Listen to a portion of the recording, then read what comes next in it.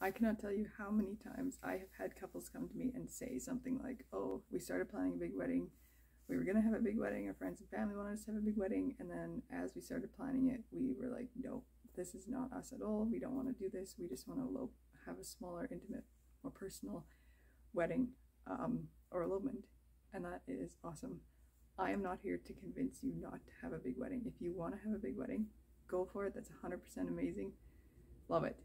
But that's not what I'm here for. I am here for those people who are like, no, we don't want a big wedding. We want to elope.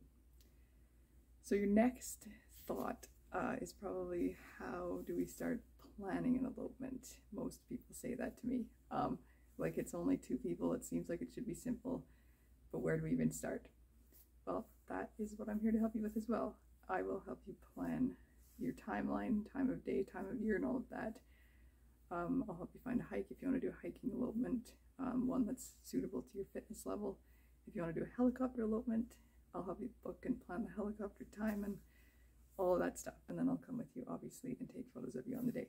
So if you're one of those people that started planning a big wedding or thought about a big wedding, but then was like, no, that's not us. We just want to elope and do something small and something that's more like us in the mountains, that's what I'm here for. So why don't we get started? Because it's so fun planning, right?